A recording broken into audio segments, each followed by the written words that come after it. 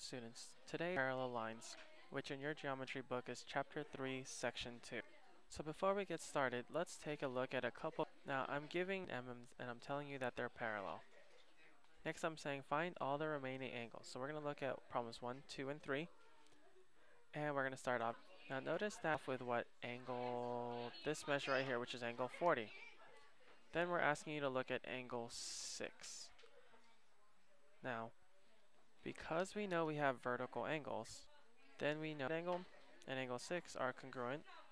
Not because of vertical angle, alternate interior angle. That means that angle 6 degrees. 7, angle 7 we know is also 40 degrees. Reason is really important, or we have to make sure we got the couple. Angle 6 and angle 7 are vertical angles. Now I wouldn't necessarily recommend going this route unless that's your only option. And the reason why I say that is because if you get your angle 6 wrong, then your angle 7 will also be wrong. So looking at our angle 40 measure, our 40 degree measure, and angle 7, don't we know that those two angles are corresponding angles? Now let's look at number 8. We have a, first of all, we know that angle 8 is supplementary with angle 6, and it's also supplementary with angle 7. We can say that angle 6 plus angle 8 is 180 degrees. Because angle 6 is 40 degrees, plus angle 8. So we're going to subtract 4 and know that angle 100 equals 140 degrees. This is that at the end of this lesson, you should be able to prove lines are parallel using angle. So here are 4 different theorems that are going to be used today. Now the theorem numbers are not nearly as important as some might think, but the meaning of each one really is. So in all of these, we're going to really use the angles that we learned about yesterday to prove that lines are parallel, which is the converse of what we did yesterday.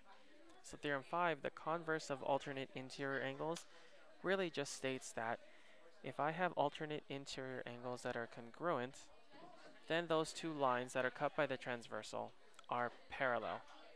Same thing with converse of consecutive interior angles and consecutive alternate exterior angles. Again, we're proving that if those angles are congruent or supplementary in the consecutive angle case, here's just a quick warm-up. A and line T are parallel.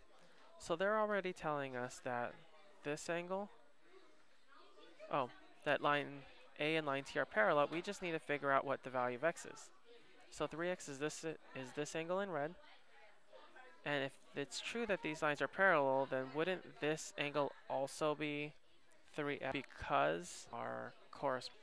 And because 10, these angles are supplementary angles, we could say x minus 10, 180 degrees. So by solving x minus 10 equals 180 degrees, we're going to add sides, x equals 100. Then we're going to divide by 5, leave 838. Final problem of the day is line J being parallel to line K. The measure of angle 8 plus the measure of angle 9 equals 100. Prove that line L N highlighted these lines so that this is what we're trying to prove. So then we're going to show 8 and 9, which is what was given,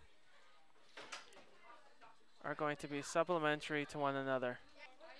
So the first step used should be line 8 plus the measure of angle 9. And the reason why it's fairly easy is line number. We're going to try and figure out what's going on here.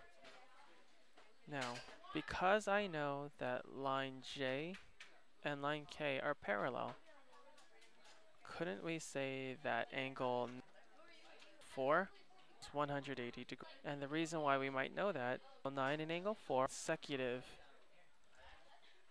And because couldn't we say that angle 9 or angle 8, 9, because these two, because of the transit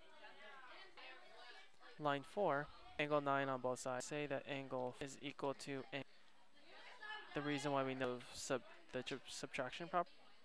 Angle 4 and angle consecutive angle, because angle 4 and angle 8 are corresponding angles, then couldn't we know line L is parallel to line N? And why we know that is converse core angle. Or this is really confusing. We know that angle 4 and angle 8 are congruent. We know that angle 4 and angle 8 are also corresponding. Therefore, we could say the converse of, and we're going to say corresponding angles, and we should be good to go. It's your turn. 1 and problem 2. Then I'd like for you to post your answers on Edmodo. So we'll start the thread, and everyone else will just reply to that initial one. That's it for now. I'll see you.